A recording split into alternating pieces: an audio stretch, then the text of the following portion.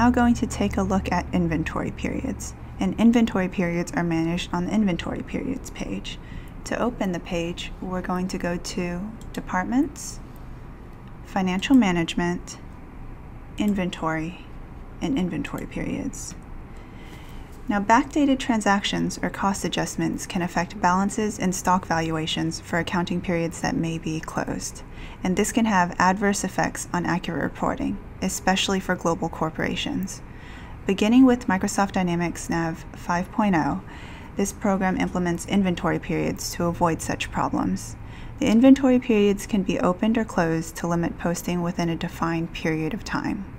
An inventory period is a period of time defined with an ending date in which you post inventory transactions. When you close an inventory period, no value changes can be posted within the closed period. This includes new value postings, expected or invoiced postings, changes to existing values, and cost adjustments. You can, however, still apply to an open item ledger entry that falls within the closed period. To create a new inventory period, we're going to go to the ribbon at the top of the page and click New. Then we're going to fill in this ending date field. For our example, let's use December 31st, 2017.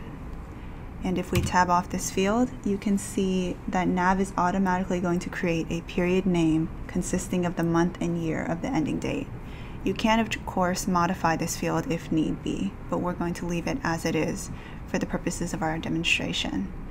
I'm then going to click OK. And there, we have a new inventory period. To close the period, we'd click the Close Period button at the top of the page. And if need be, we also have the option to reopen a closed period by using the Reopen Period button right here.